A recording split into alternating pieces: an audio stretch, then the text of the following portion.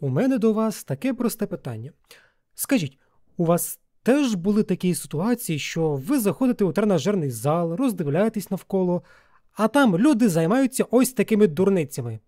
І ще такими, і такими, і такими, і так далі, і тому подібне.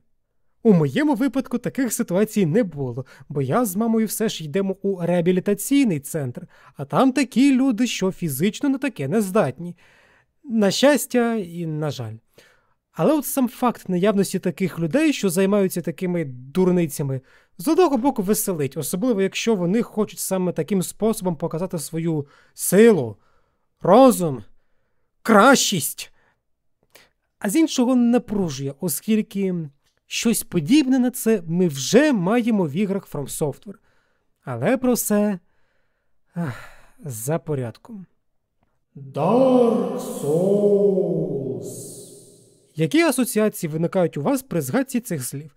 Радше за все, першим буде про надзвичайну складність гри, бо гра така важка, що будь-який, навіть найслабший скелет здатен подолати нашого героя і не один раз. Це я, звісно, дещо перебільшую, але подивіться ще раз на назву цього відео.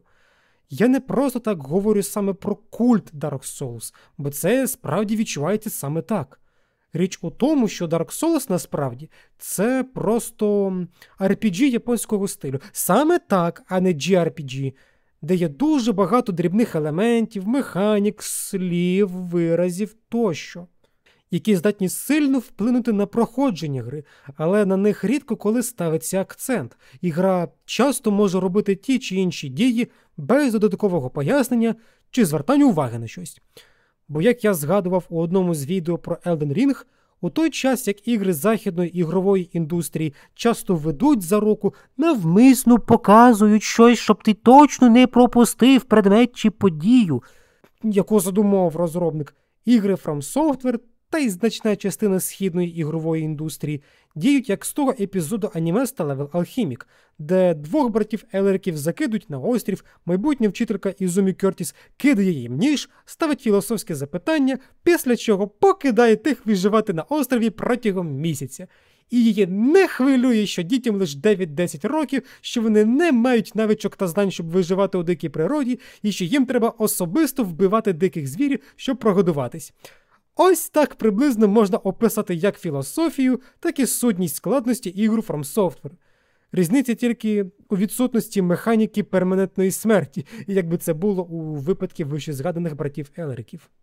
Проте спільнота цього самого культу FromSoftware вирішила змістити акцент складності з незрозумілості подій для гравця на буквальний прояв складності у форматі наскільки швидко та легко гравцям будуть вбивати NPC у грі, від найпростіших мобів до босів.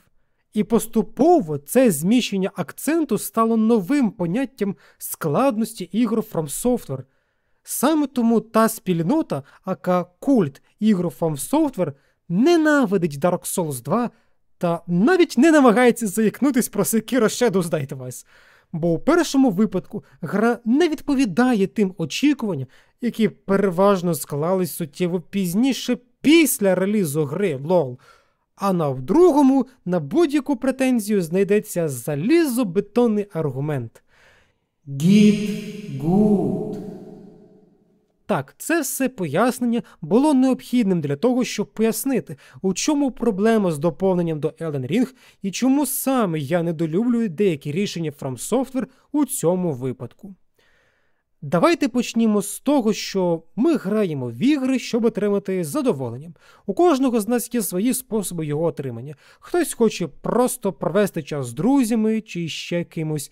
Комусь хочеться просто погріндити, комусь подобаються великі числа та великі очі, а хтось отримує задоволення від того, що нарешті став краще і відповідно пройшов складний етап у якійсь грі. Дофамін і все таке, бла-бла-бла. Звісно, це все ще пов'язано переважно навколо складності, якщо ігнорувати соціальні аспекти, оскільки саме долаючи складнощі, ми відчуваємо себе трошки краще, ніж було до цього. Питання лише в тому, наскільки великою є та сама сходинка складності, що нас задовольняє. Вона може бути зовсім низькою, середньою або ж і високою. Втім, всі ми люди, а тому можемо помилятись. Наприклад, втратити міру. Давайте я наведу ще один приклад, не з Elden Ring, щоб потім пояснити, що саме я маю на увазі в самому Elden Ring. І цим прикладом буде Call of Duty Modern Warfare Remastered. Так, навіть у цьому відео я знайшов можливість згадати про Call of Duty. У таких іграх з вибором рівня складності, відповідно, можуть бути і досягнення, які пов'язані з проходженням рівня чи кампанії на певній складності. І конкретно це досягнення проклинали всім. Клуб на висоті у милю вимагає пройти місію епілог на складності ветеран. В чому проблема? Річ у тому, що це дуже коротка місія, події якої відбуваються на захопленому літаку у повітрі, і гравцю треба за певний час пройти двічі його довжину, сповнену різних ворогів. А складність ветеран робить всіх ворогів досить точними, та гравець може померти за 2-3 влучання. І як вишенька на торті, у вас на все про все 1 хвилина. Звісно, ви можете спробувати вирішити це завдяки своїм умінням, але це все ж шутер, де NPC часто мають рандомізовані дії. Хтось може поглинути більше куль, ніж треба, хтось все ж встигне вистрілити або кине випадково гранату. І ця вся дуже насичена рандомізованість укупі з сильним обмеженням по отримуваній шкоді і по часу створюють ефект складності заради складності.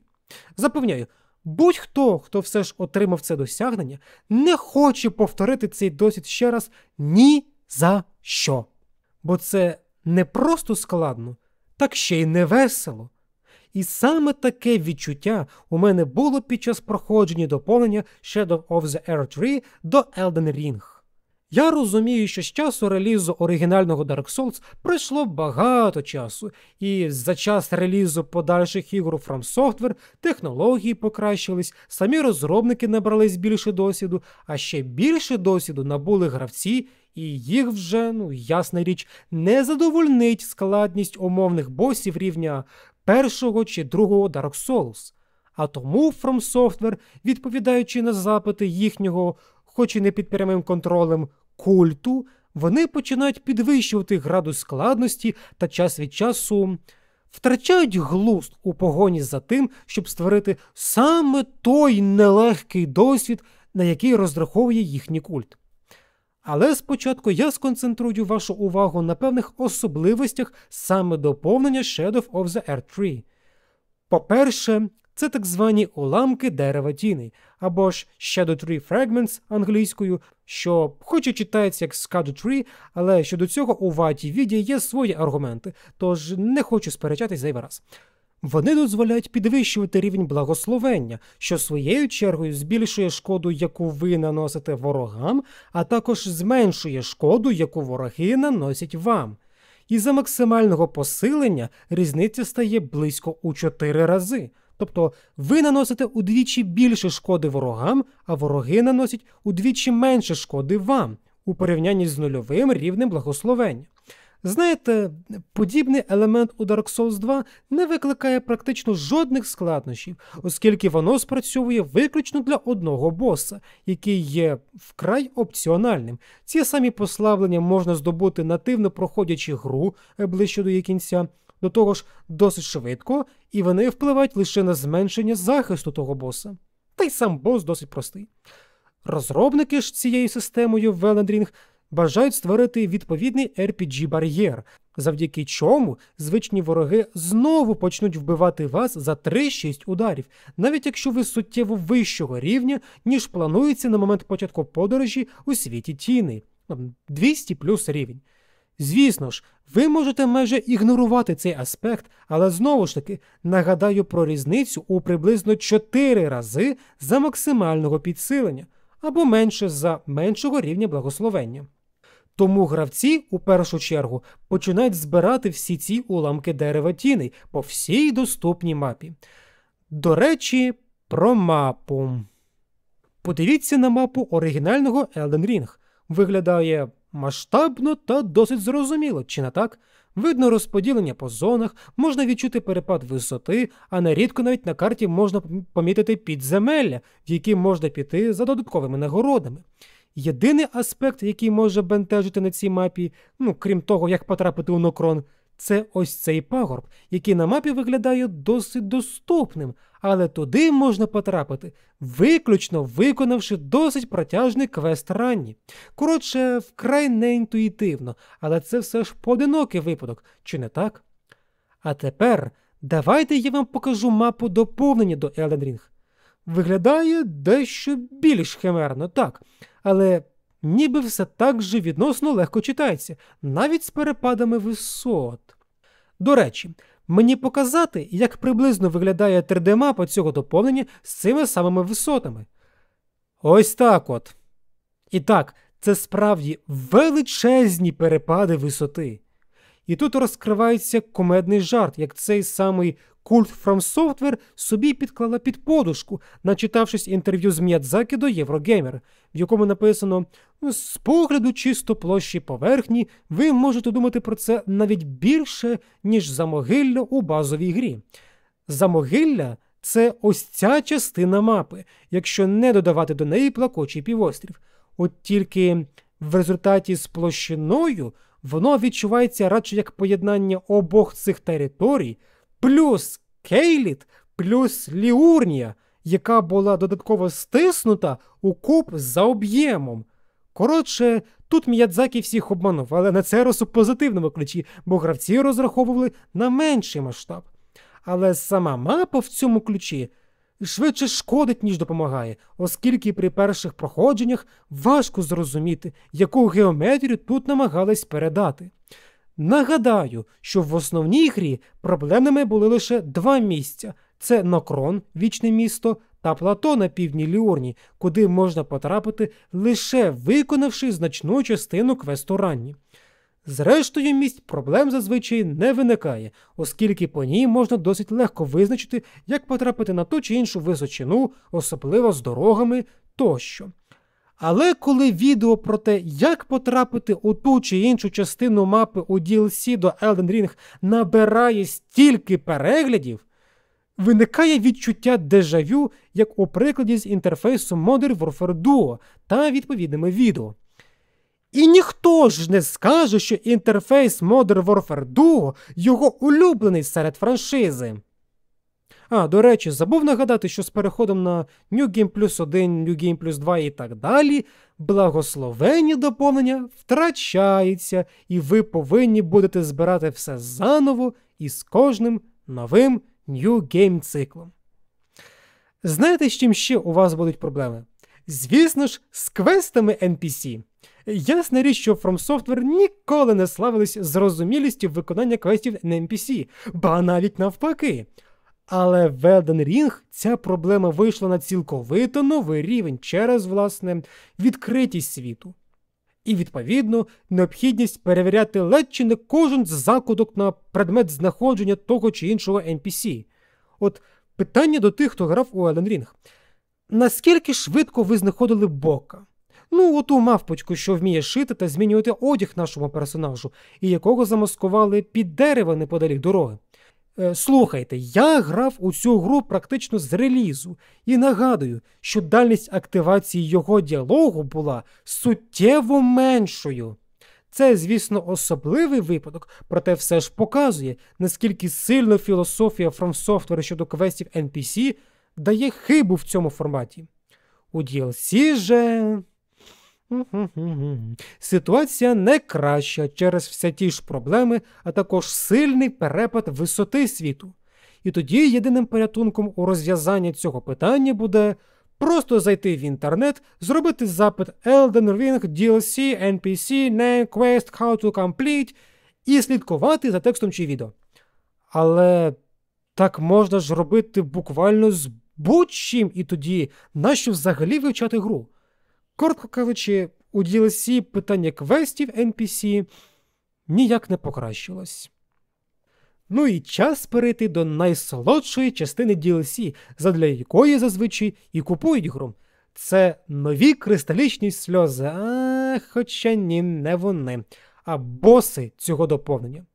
У цьому відео я буду розглядати саме унікальних босів, навмисно ігноруючи як мавзолеї, підземелля з NPC, так і повтори знайомих босів по типу тих же драконів, вартових дерева, королеви напівлюдей і так далі.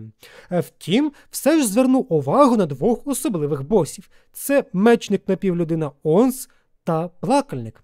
Перший виділяється тим, що це, власне, напівлюдина, тобто істота досить малого розміру, що вже як мінімум не вважається типовим боєм з NPC. А другий якраз таким і є, але має свою унікальну механіку накладання смертельного плачу. Щойно персонаж отримує 6 плакучих дебафів, то його накриває сум, журба. А сум за класифікацією Єваргія Понтікуса – це гріх, а тому на мого персонажа чекає смерть. Всяко цікавіше за варіацію одного з унікальних босів. Отож, час переходити до них. Танцюючий лев – досить цікавий з точки погляду його роботи бос, оскільки це насправді величезний костюм, яким керують двоє осіб. А оскільки розробники явно надихались подібним аналогічним костюмом у нашому житті, тому й не дивне уміння цього боса злітати в повітря задля зміни стихії. Але мене дещо дивує інше. Це те, що інші важливі боси теж навчились злітати у повітря з причини тому, що воно вміє літати, лицар на кабані вміє літати, кубка пальців вміє літати, хто ще тут вміє літати? Няу. Все, з мене досить. Дивіться, тут, як на мене, проблема не стільки в тому, що такі персонажі отримують уміння злітати, а в тому, що для мого сприйняття дизайну цих босів вони отримують якесь уміння, яке геть для них нетипове. Це все одно, що блискавка МакКвін під час свого фінального забігу раптово зрозуміє, що він весь цей час був трансформером, перетворюється на літак і знищить ракетами опонентів. Чому? Тому що це круто, бо це так непередбачувано. Дивіться, в чому річ. Якщо у більшості студій перед створенням персонажа спочатку формується ідея персонажу, яким він має бути, які в нього параметри тіла, властивості, уміння тощо. І коли вже визначились з тим, яким образно повинен бути цей персонаж, художники вже переходять до втілення цього образу та зміни тих чи інших деталей. Переважно це стосується обличчя. FromSoftware же, які певна кількість студій, назви яких я вже не можу пригадати, працює у зворотньому порядку. Тобто спочатку художники створюють візуальний образ персонажа, додають до нього бажаних деталей, а вже потім йому надаються ті чи інші властивості, уміння тощо. Саме тому, якщо ви подивитесь на майже будь-яку книгу з концепт-артом ігор FromSoftware, ви майже ніколи не побачите альтернативні дизайни тих чи інших істот. Локацій? Так, однозначно, але істот вкрай рідко, саме з цієї причини. І тому я відчуваю якусь неприродність у рухах тих чи інших босів, особливо Роміни, особливо її летючі атаки, навіть з урахуванням того, що це фентезі, і що існує магія гравітації, що дозволяє тому ж командиру Гаю летіти та кружляти як свердло. Кабанячий вершник, що вміє літати, це ж так очевидно та зрозуміло. Інша претензія до босів у DLC до Elden Ring була ще з самого релізу гри, і вона полягала в основі геймдизайну. А саме швидкість босів, тривалість комбо-ударів та тривалість паузи між ними. Пам'ятайте, що я казав про те, що акцент FromSoftware змінився на наскільки швидко та легко гравця будуть вводити NPC у грі, від найпростіших мобів до босів. Це переважно проявляється не скільки у чистій шкоді, скільки у комбінації атак босів та затримки поміж ними, бо перших у них досить багато, а другі практично відсутні. У порівнянні навіть з трилогією Dark Souls, не кажучи вже про Dark Souls 2. Боси часто мають досить велику протяжність атак, поміж якими тільки встигаєш ухилятись, щоб потім в результаті мати можливість вдарити один раз. Або якщо пощастить, то цілих 2 рази. І не забувайте про таку штуку, як читання-натискання. Так, я розумію, що технічно це працює не саме так, але візуально це виглядає саме як реакція на натискання певної кнопки. Деякі з босів мають особливі прийоми, які створені якраз на цій основі, просто щоб покарати гравця та спробу полікуватись. Наприклад, ті ж самі апостоли божественної шкіри. Не всі боси мають це, але коли вони це мають, ви це відчуєте на собі. І це тільки 2 підпункти проблеми, а я ще не закінчив. По-третє, деякі з босів мають більш рухливі атаки, завдяки чому вони можуть долати дещо більшу відстань, ніж відстань між ними та нашим персонажем. Але якщо ці атаки є частиною їх комбо, то запевняю, що навіть у такому випадку вони ніколи по вас не будуть промахуватись. Особливо відчутна ця проблема у боса Месмера Проштрикувача, який логічно має досить багато штикових атак, завдяки яким він здатен пролетіти через вас та опинитись майже за спиною. Однак наступна атака у його комбо завжди дасть йому розвернутись миттєво у вашу сторону і продовжити атаку. До речі, як вам стара ідея з розвертанням напрямку у повітрі? Прямо як Маленія чи Радагон. Весело? Чи не так? Адже це так логічно та інтуїтивно. Коротко кажучи, у босів просто шалений трекінг, який практично гарантують, що гравець буде битись з босом лише обличчя до обличчя, даючи мінімум можливостей для нанесення шкоди ще куди-небудь завдяки умінню позиціонування. Ну і остання проблема, яка тягнеться ще з часів Dark Souls 3 – це камера. А точніше, практично відсутність будь-яких додаткових її налаштувань у цих босфайтах. Бо якщо з Реланою чи Мідра це не сильно критично, оскільки бос лише у 1,5 рази вищий за персонажа, то от з більшими розмірами, такими як Танцюючий лев, Радан чи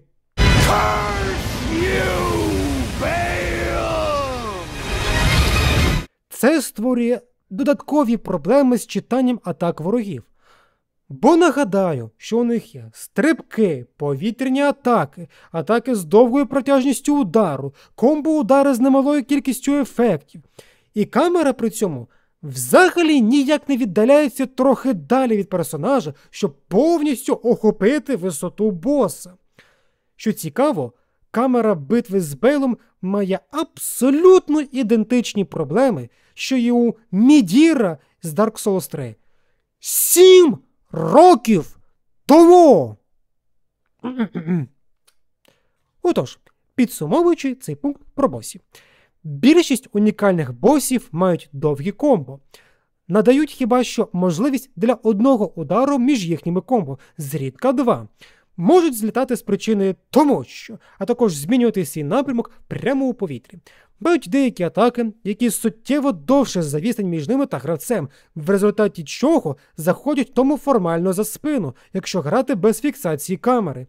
А якщо грати з фіксацією камери, великі боси просто не вміщуються повністю на екрані, через що виникає дискомфорт бійки, а завдяки довгим та протяжним комбо камера починає вертіти дуже швидко. Атаки босів мають просто шалену фіксацію на персонажеві, щоб їх комбо точно не промахнулись, а гравець не мав шансів зайняти іншу позицію відносно самого боса. До того ж, боси для цього мають широкі горизонтальні атаки, щоб нівелювати навіть випадки, коли гравцю все ж вдалося зайняти тактичну позицію відносно боса. Ой, так, безумовно, це все звучить як щось складне у грі, але моя претензія тут радше не в складності, а у тому, що це просто невесело. Так, я розумію, що для багатьох гравців саме настільки абсурдно закручена штучна складність і буде для них веселощами, але саме тому я й оцінюю їх саме як учасників культу FromSoftware.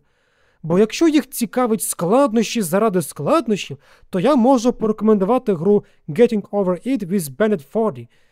Певен, вже по одному зображенні ви пригадали, що це за гра та яка у ній філософія. І то, до речі, було зроблено навмисно, і розробник цього не приховує. А от якщо ти скажеш щось подібне до Shadows of the Earth 3, то цей самий культ FromSoftware готовий тебе загризти, тебе заживо, паралельно промовляючи «get good». І це справді проблема. Як гри, так і цієї самої спільноти, так і розробників. Мені здається, що FromSoftware наче стали заручниками ситуації та очікувань, які вони самі створили. Бо якщо вони не створять дизайн для дизайну, епічність для епічності, незрозумілість для незрозумілості, так, я все ще розлючений щодо багатьох лор-питань, які просто вкинули задля обсмоктування без натяку на відповідь. Та складність задля складності. То ця сама спільнота буде вічно докоряти розробникам за невиправдані очікування. Прямо як з Dark Souls 2, яку кожен шанобливий з себе адепт культу FromSoftware повинен змішати з брудом за першої ж нагоди. Бо вона не відповідає їх очікуванням саме складності та комплексності. Особливо у порівнянні з Dark Souls 3 та Elden Ring, які вийшли пізніше. Лол. До речі, щодо претензій дизайну задля дизайну, у мене є таке питання. Для чого ця змія як частина моделі Месмера? Вона не атакує, не є частиною атак чи навіть трансформації у змію у другій фазі. Проте дуже активно звисає поруч із ним, створюючи зайвий візуальний об'єм. Кожного разу, коли я роблю на ньому навіть трошки уваги, мені здається, що зараз я отримую якийсь сигнал про атаку чи якусь ще дію боса, як це було з порожнистим у гниляка із Dark Souls 2. Але ні, це просто візуальна частина боса, яка досить чітко вибирає з нього і не робить взагалі нічого. І знову повертаємось до того, що FromSoftware спочатку створюють дизайн ворога, а потім вже створюють до нього особливості. Вочевидь, про змію геть забули. Як і волосся Мікеле, яке ідеально підійде для реклами будь-якого шампуня. До речі, ще таке питання. Чому з усіх босів у DLC з пам'яттю коня можна викликати тільки на бій з командиром Гаєм? При тому, що цей бій якраз дуже сильно карає за спробу битися як вершник завдяки тарану та гравітаційним атакам.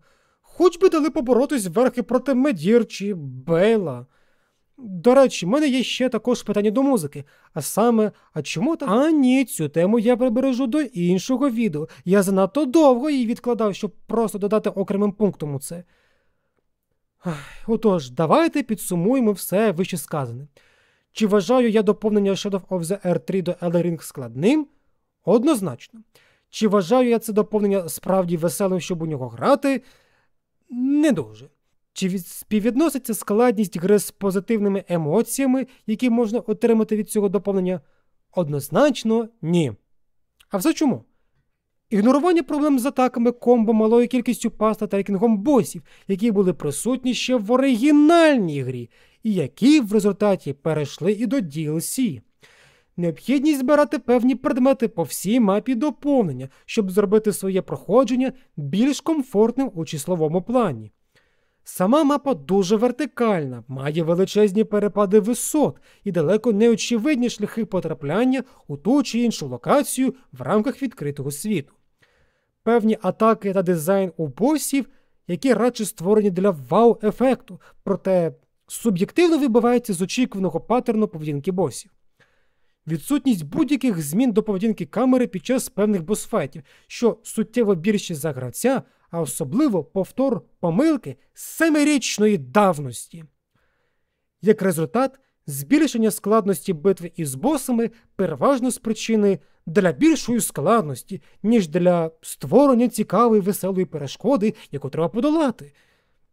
Як результат всього цього досвіду, мені не дуже весело грати у Shadow of the Earth 3. Настільки не дуже весело, що я більше часу приділяю створенню посібників по грі, ніж самому геймплею. До речі, так і є. я наразі планую описати всю зброю у грі через Steam-посібники. І це як мінімум. Чи є щось у цьому DLC, що мені все ж сподобалось? Крім арт-дизайну, який все ще не перевершений у FromSoftware, із босів мені сподобався сюрприз, хоча, напевно, це і не сюрприз, Мідра. А все тому, що це, по-перше, гуманоїд, який при цьому не є справжнім велетнем, а за розміром майже як релан, тобто лише у 1,5 рази вище, ніж наш персонаж.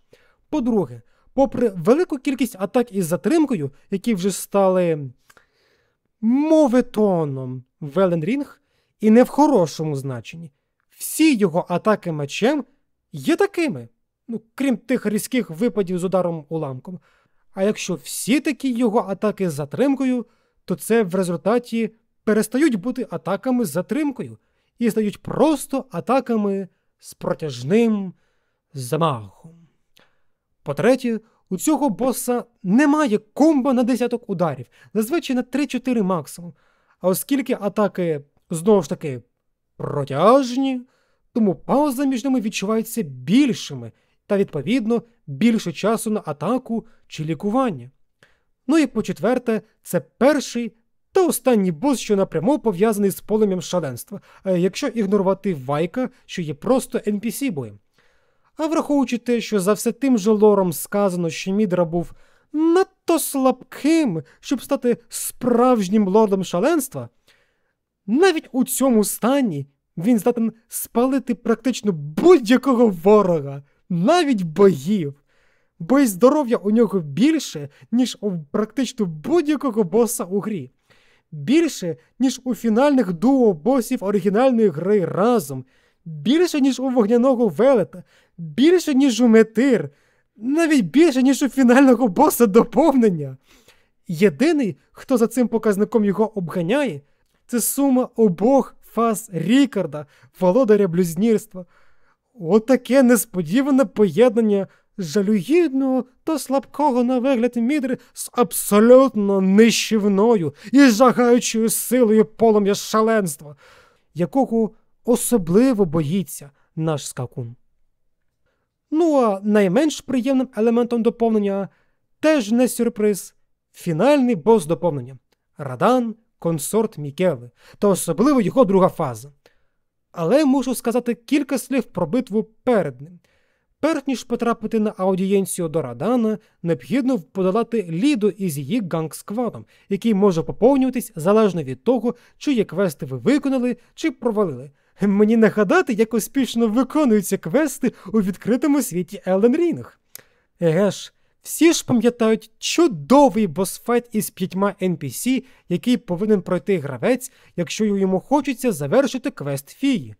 А люди ще скаржаться на ганг-тріо із доповнення до Dark Souls 2. То у цьому разі у DLC до Elden Ring вам доведеться знову битися у такому поєдинку, тільки від 2 до 5 чи 6 NPC, кожен з яких має приблизно стільки ж здоров'я, скільки всі 5 чемпіонів фії разом. Звісно, ви можете викликати підмогу, але і вона не прибуде одразу, а з часом. Радан – консорт Мікеле. Це квінтесенція всіх недоліків, про які я писав вище, що пов'язані з босфайтами. Бос досить великий, щоб його краї були поза екраном. Має велику кількість швидких атак, його комбо мають багато рухів, деякі з яких важче помітити, а пауза між цими комбо часто закоротка, щоб зробити більш ніж один сильний удар. А потім стається друга фаза, і тоді все стає ще гірше. Майже кожен його замах супроводжується спамом атакувальних замовлянь, а сам Радан отримав одні з найгірших рухів у грі, на рівні з танцем Малені. Попередня атака клонами, яка може бути як продовженням комбо, так і його початком, залежно від самої атаки. Я певен, більшість з тих, хто його долав, були щасливі подолати боса не тому, що вони, гравці, стали достатньо кращі, щоб подолати його, а тому, що їхнє страждання із цим босом завершилось, і вони, відповідно, закрили гештальт цього доповнення. Певен, Більшість із цих гравців точно не скажуть, що це був чудовий бос, я хочу побороти його ще раз на НГ+, та вище. А ще я забув дещо сказати, що через активний спам з замовляннями Мікели після замахів Радана гра починає просаджувати FPS навіть на досить потужних машинах, не кажучи вже про слабші ПК. Зараз ситуація з цим дещо легша, але не щоб справді відчутно. Особливо пригадуються перші дні після релізу доповнення, коли гравці скаржились на погану продуктивність гри, і тоді я просто мисленнєво хочу всім тим сказати... First time. Що? Забули, яку продуктивність мало Elden Ring на релізі? Особисто я його не дуже добре пригадую через інші події, що тоді відбувались. Загалом від Shadow of the Earth 3 складається враження, ніби воно робилося дуже вже поспіхом. Звісно, за всю історію FromSoftware дуже рідко коли показували внутрішню кухню студії, як у них там облаштовано, як вони створюють контент, як дотримуються своїх певних дизайнерських настанов тощо. Проте, враховуючи те, що офіційно було сказано, що з самого початку планувалось 2 DLC до Elden Ring, які вирішили все ж об'єднати в одне, а також суттєві перепади по висоті всього цього царства тіни, що додатково підтверджує думку, що у них радше були готові локації, але не визначились з їх переходом. А також той факт, що після спалення тіньового дерева персонажа телепортує у визначену точку в Енір і Лім. Попри те, що існувало цілих 2 ліфти неподалік божественного звіра, які ввели до все того ж Енір і Лім, але зі зовсім іншої сторони. Але чомусь розробники подумали, що гравця треба все ж телепортувати одразу після спалення саме до цієї точки, ніби ми взагалі не пам'ятаємо, як туди потрапити після подолання пам'ятного боса. Обох із них. До речі, вас ще не дивує те, що сам вхід у DLC стається через чорний екран. Ну і на додачу до всього цього, ви радше за все знаєте, що на NG+1 і так далі аж до NG+7 збільшується здоров'я босів, їхня стійкість, супротив ефектам та шкоди, яку вони наносять гравцям. Це все було і раніше. Проте саме із цим DLC є одна хитра деталь, про яку мало хто насправді знає. Цю деталь можна назвати умовно DLC+, і суть її наступна. Після того, як ви подолаєте фінального боса доповнення, ким є, власне, Радан, при переході у наступний цикл NG+, наприклад, це може бути NG+3, якщо ви вперше подолали цього Радана на NG+2, активується особливий параметр, який можна образно назвати DLC+. Цей параметр відповідає за те, щоб всі вороги в Elden Ring отримали додатковий буст здоров'я та сили їх атаки. Тобто, на додачу до наявного посилення від NG плюс X додається ще одне посилення від DLC+. І цей самий буст DLC+, закріплюється за персонажем і надалі та працює виключно для ворогів у межах DLC. Коротко кажучи, це для тих, кому раптом доповнення на НГ здається занадто простим. Тримайте ще, не обляпайтесь. І, звісно ж, на завершення цього всього повинні надійти учасники цього самого культу FromSoftware поставити мені дизлайк за те, що я посмів критикувати якісь аспекти гри, які мені об'єктивно чи тим паче суб'єктивно не подобаються, і написати 10 коментарів поспіль з поясненням того, чому саме я не правий, додавши наприкінці славетне, мемне, колись, але наразі дуже токсичне. Get good. Стоп, чекайте, є ще люди, яким багато що не до вподоби у DLC?